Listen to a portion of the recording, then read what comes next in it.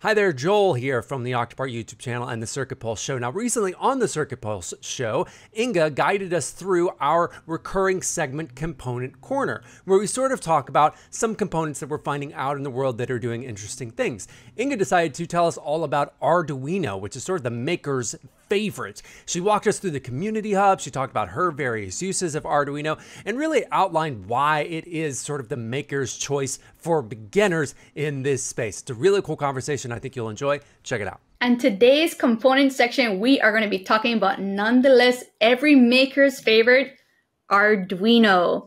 And I know every maker and every person who is starting engineering has played with Arduino. Arduino is a microcontroller that is simple and easy to use. I mean, like, when we're starting off with like projects for doing like, a line following robot or like, making our own things with lasers or anything like that, or like a alarm clock or anything like that, we use Arduino. And I'm going to kind of give you the basic rundown about what Arduino is, how the hardware is kind of compiled. And what I'm going to basically do is going to show you each part and kind of explain to you everything about it on the component section. So what I'm going to do first right here is, if you can see this properly, let me know if the view is good. That's good, yeah. So here we have the header pins. This is the digital section, and then we have the power section as well. On the other side, we also have this other section for analogs, and we have some other pins as well. This is what we use for either getting power, grounding, for, analog systems, for, putting in for digital pins, and, to control certain sections, like for an LED, you want to say like, okay, well, we're going to turn on, an LED with the number 1, and we're going to turn on one section on our breadboard. This is where you can be able to control individual parts. And like, if you need to have, for a photoresistor or for any other component that needs more specific information, like a photoresistor, you need to use analog, or anything else like, and was it the potentiometer? You could be able to control it with this as well. Now we have here as well, let me see if I could be able to point out for you. This right here is going to be your PID. This is the ATM Mega 328.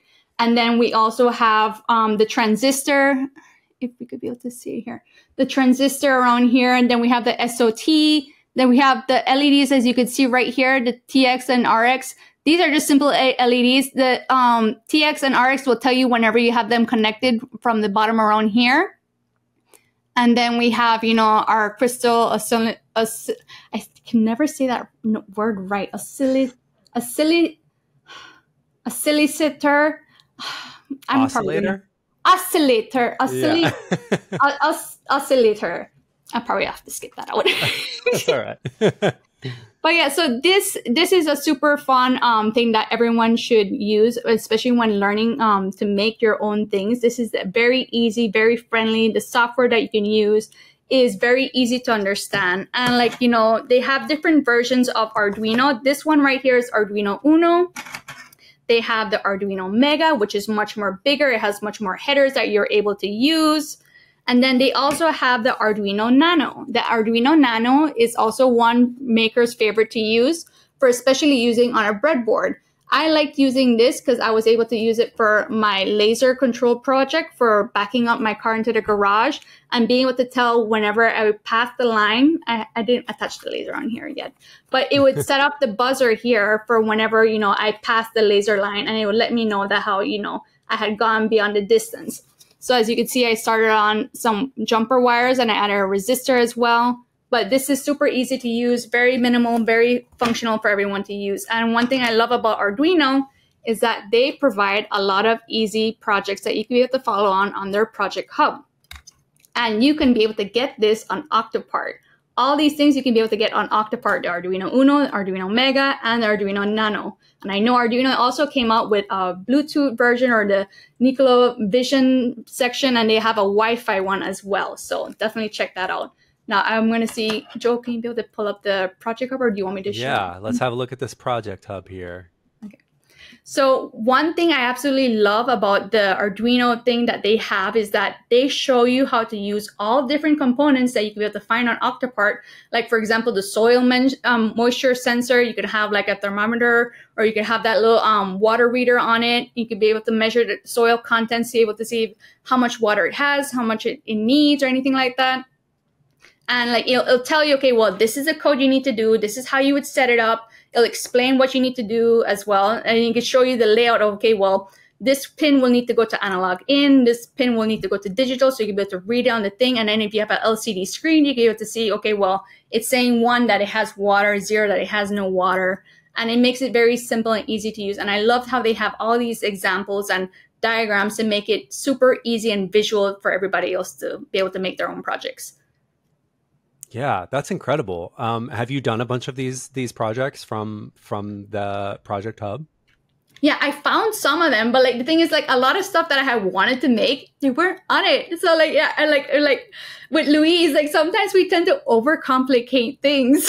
Like we want to do too much, and then sometimes the programs can't handle it. Like the microcontroller is good for like simple tasks, like turning on and off or anything like that. But when you want it to do more complex tasks, like a Raspberry Pi, you're going to need to have more machine capabilities in order to be able to handle that load, because then it's too much processing and everything like that.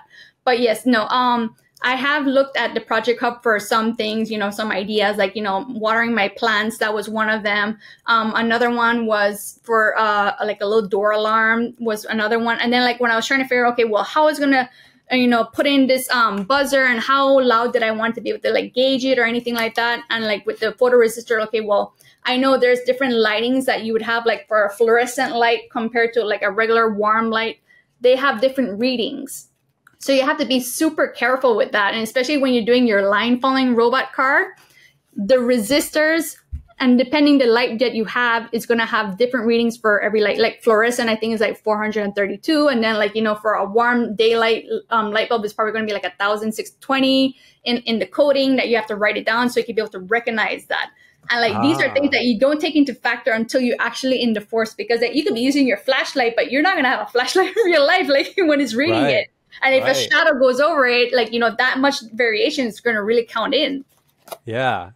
So what makes Arduino stand apart from similar sort of like early, kits or things that you would encounter to help you build these projects? Is it just that they have like such a nice, huge, like bevy of easy to understand resources? Is that basically what it is?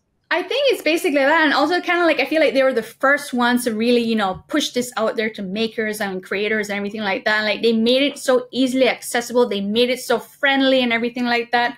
And like, yeah, it's definitely their projects outlines that they have, their descriptions. It's very open source and everybody can be able to contribute to it and help out with it. So it's really become like a community favorite. And I think that's what has really been helping back it out, because everyone knows Arduino. Everyone has played with Arduino, and like everyone can afford Arduino. So that's what I think makes it super marketable, and like, like everybody wants it. Everyone can have access to it. It's not like, Raspberry Pi, like, you never know when it's going to be in stock, and whenever you want to try getting in stock, it's sold out and you're like, oh, and then when you want to try buy it, like someone's retailing it for like $150 just for like a regular like Raspberry Pi. Like that's like a version 2, like that doesn't even have the new models on it. Yeah.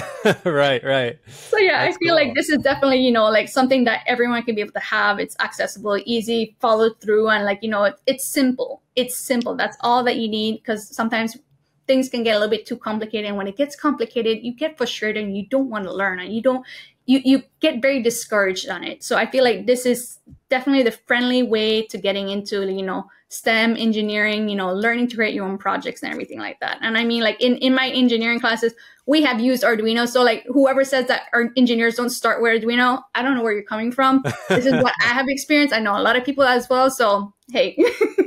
Do they use Arduinos in like elementary schools and like junior high, like getting started? Do. Yes. Oh, cool. And the thing is, I haven't grown up and been in an American system. So like, I know like when I was teaching and doing outreach for robotics and everything like that, this is what I was teaching them. And like, that's what the teacher was also trying to encourage them too. So like from what I've been hearing from other people as well, like Louise, she had in her elementary school, they were also doing like engineering and like, products like this. So Arduino is mainly the main staple and foundation of everybody being able to learn these kind of things. I've never heard of another product that somebody else has used to learn robotics or anything. Like I've never heard of like ESP32 or like STM32 or like, a Raspberry Pi being the first intro to, engineering or like, microcontrollers.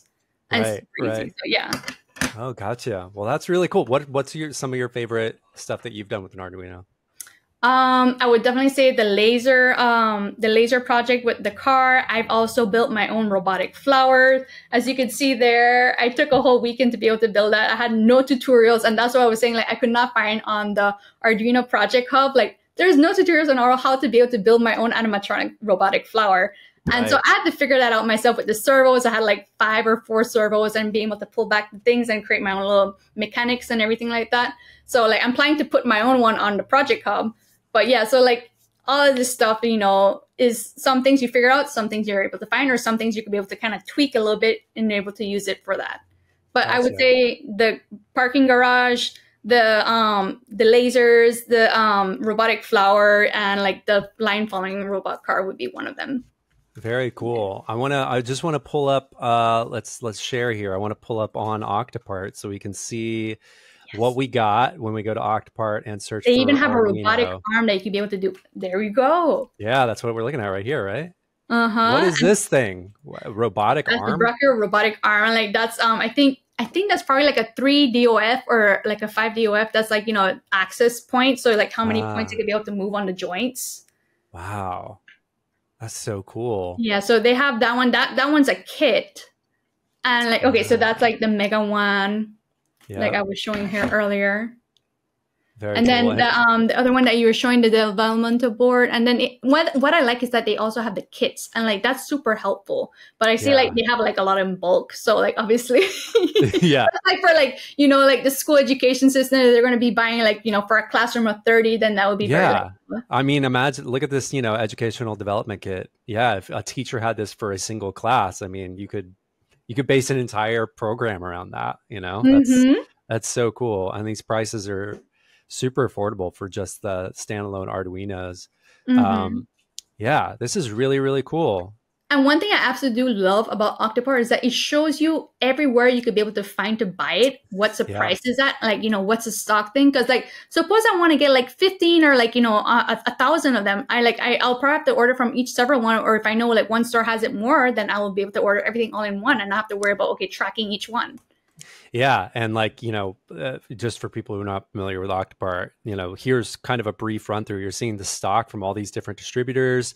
And you can also like add this to your own bill of materials. You can watch it to get notified about stuff. You can check out the data sheet here. So, I mean, if you're interested in any of this Arduino stuff, Octopart, you can find out a lot about it and if it's going to work for you and all kinds of fun stuff. Thanks so much for checking out that excerpt from the Circuit Pulse show. If you enjoyed it, go ahead and subscribe to the channel, like this video. Down in the description, you're going to find links to more excerpts and full episodes, so go ahead and check those out as well. Give us some love. We really love making the Circuit Pulse show, and we would love to keep doing it for you. I've been Joel. I'll see you on the next episode.